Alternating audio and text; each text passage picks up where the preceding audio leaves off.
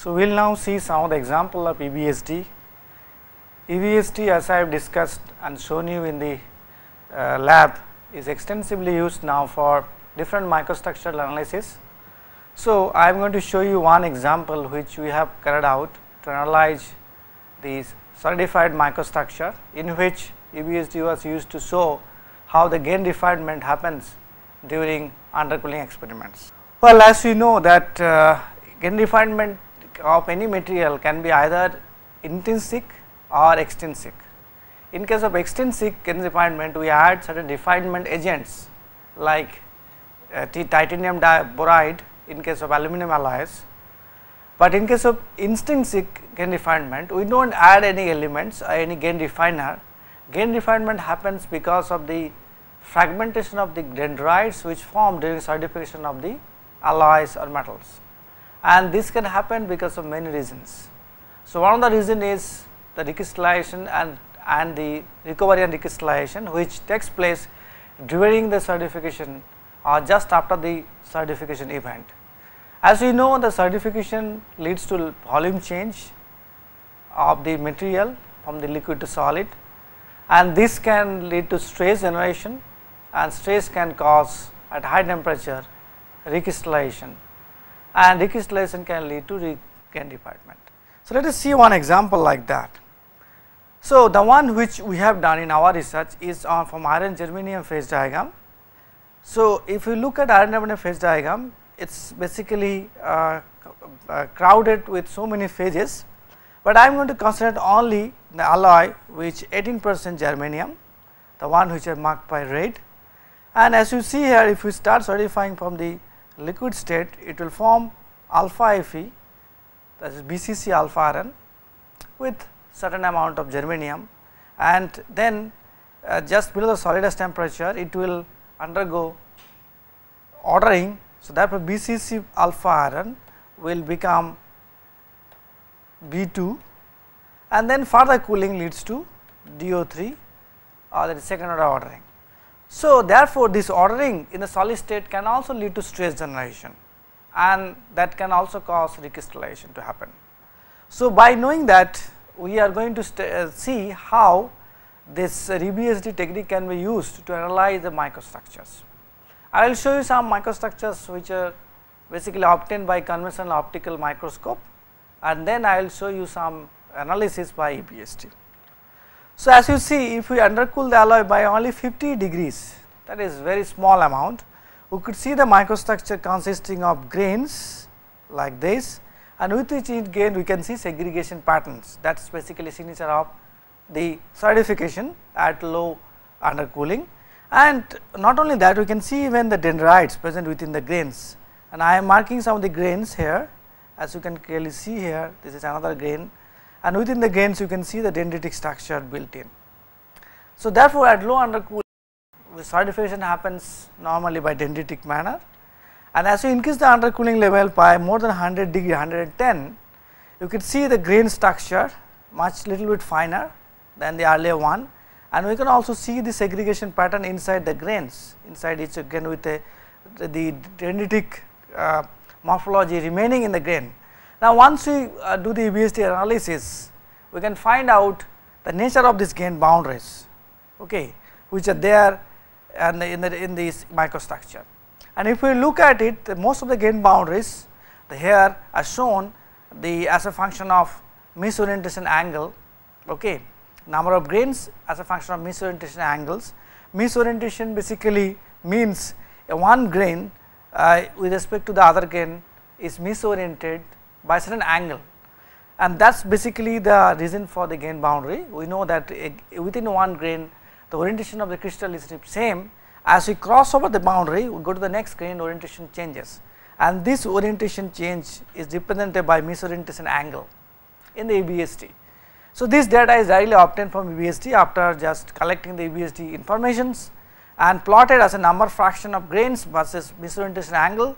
As you see, most of the grains are actually having misorientation angle more than 25 degrees, very small amount is basically having less than 5 degrees. So, most of the gain boundaries are here high angle gain boundaries, that is very clear. So, therefore, one can obtain the nature of the gain boundaries from the EBSD analysis directly. Now, this is the one which I am showing if you undercool by 130 degrees K, 30 K, and you can see in the microstructure there are big grains like this, and within the big grain there are small grains. This are the small grain presence.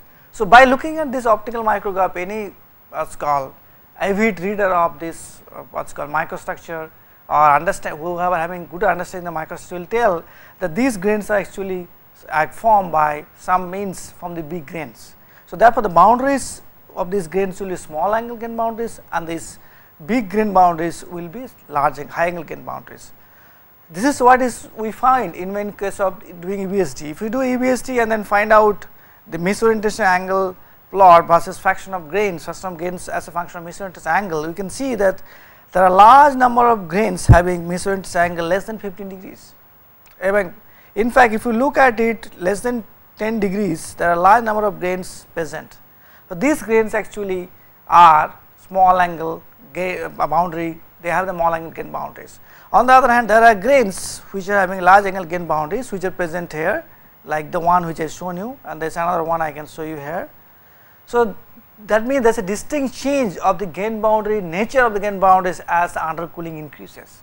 As we know, undercooling increases means driving force for solidification increases, so there will be no stress more stress generation, and chances of recrystallization is more.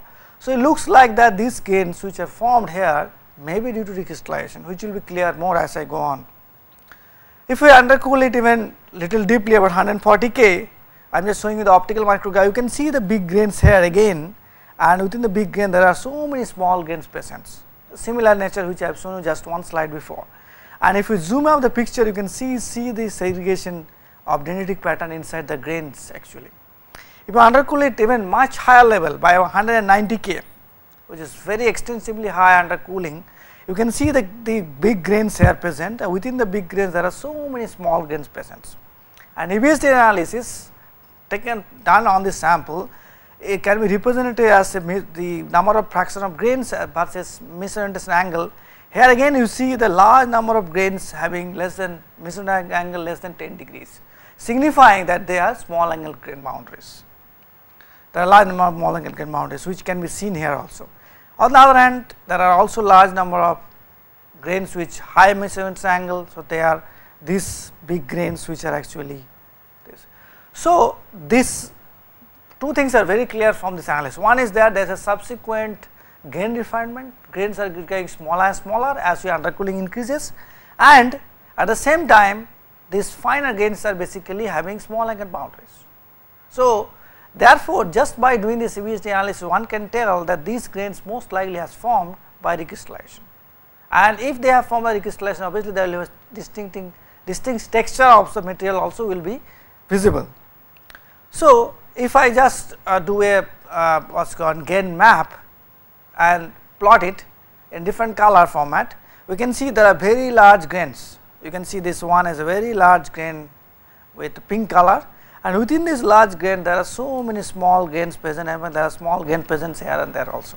And if we get this what's called inverse pole figure, you can see these pink grains are very close to 001 orientation, the green actually 101 orientation, and the blue or rather little bit bluish grains which are present very small, the small ones are actually 111 orientations very clearly.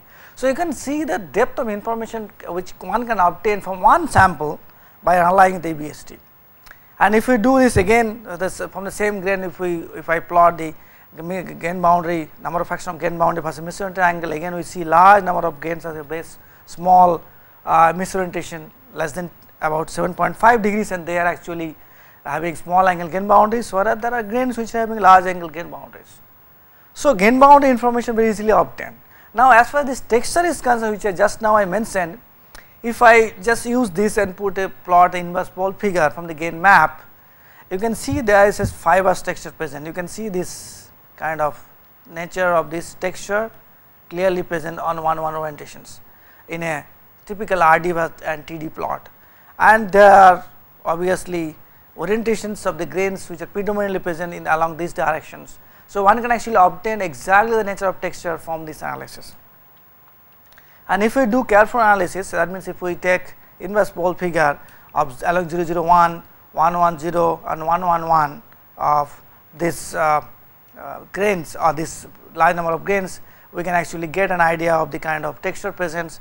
You can clearly see that along 110 directions the picture is much more clear, showing the distribution of the orientation of the different grains and signifying that there is a distinct texture. So, this itself tells us that the grains has formed by recrystallization and there is a texture of the grains present in the sample. So, by this way we can actually understand the whole mechanism of gain refinement in an alloy where there is no gain refinement present, but because of undercooling gain refinement happens.